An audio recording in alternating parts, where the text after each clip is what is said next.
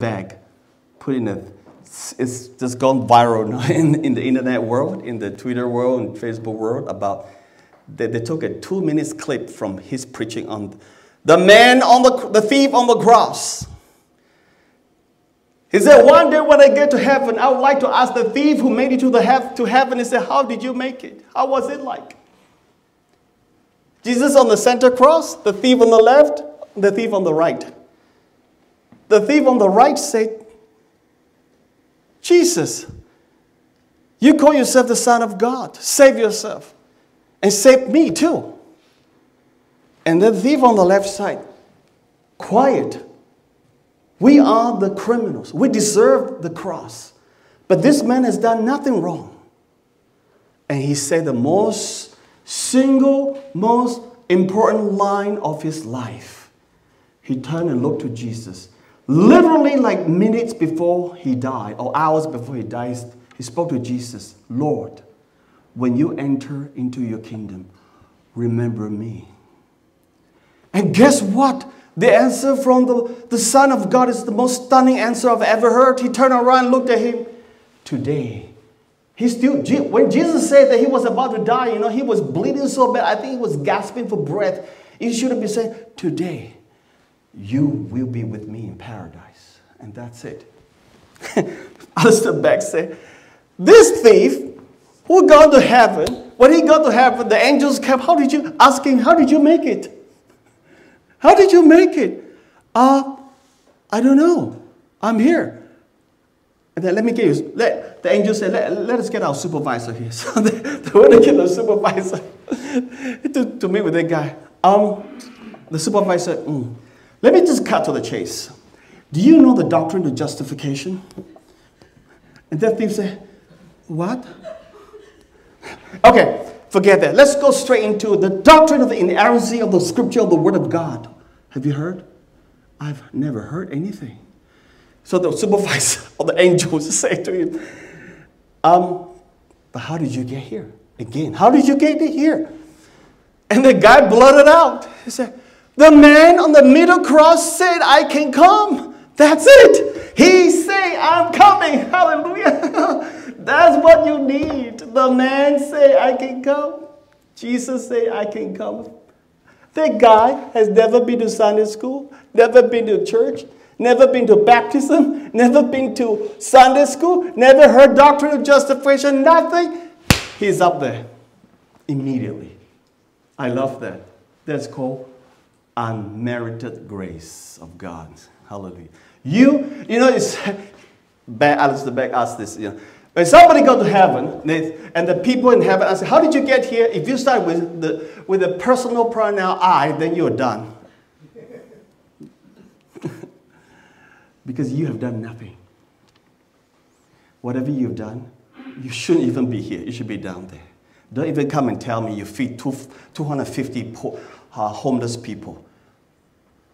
Don't come and tell me that you give a lot of money to the poor. Don't come help me that you help the widows and everything. They're all good. But this thing won't get you here. If you ever start with the personal pronoun I, you're out. You're done. The only way you are here is because He, hallelujah, because He has saved me. He said, I can come. He said, I'm coming. That is unmerited grace. That is what Jesus has done for us. He has done everything for me. That's Christianity. It's not performance. Remember this word. I got it from Tim Keller, this one. It's not performance. Remember this. Christianity is never a performance. It's never how good you have tried to be. I was on a 1-hour call again with my mom Friday night. Every Friday night I call my mom. I told her so many times about believe, and that's it, right? Said, but what about those people who be really good people? They don't believe in Christ, but they've done a lot of good things. The Buddhists and they're Muslim. They are very good people. I said, Mom, by being good, you never get in there. It's about what Christ has done. She knows it, but she's 82. So her mind sometimes just forgets. I keep trying to bring her back. Every week I have to remind her. It's never about you.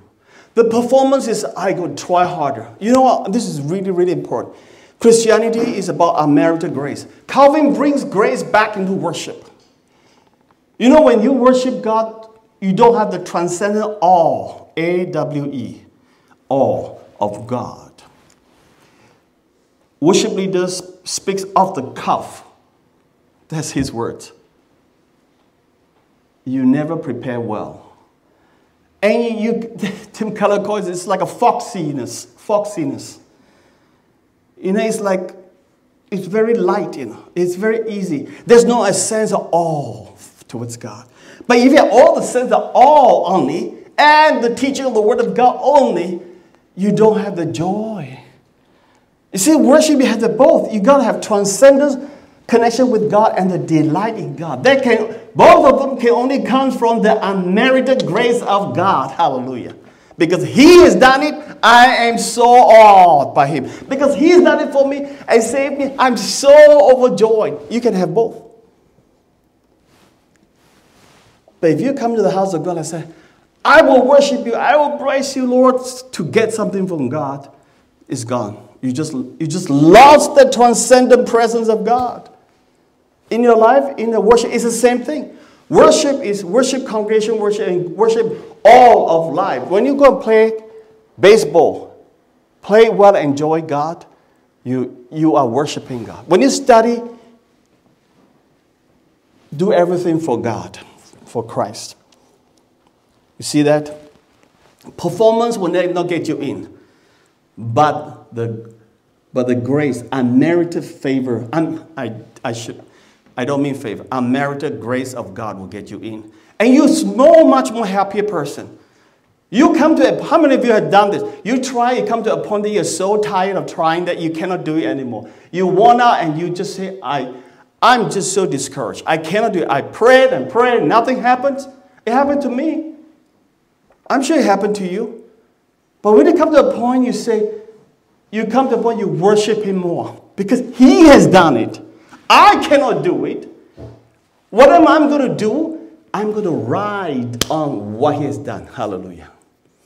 You can only ride on. The premise of what you can do in life is based on what He has already done for you on the cross. Everything. Everything. Worship and your hardship in life. Whatever you want. Ministry.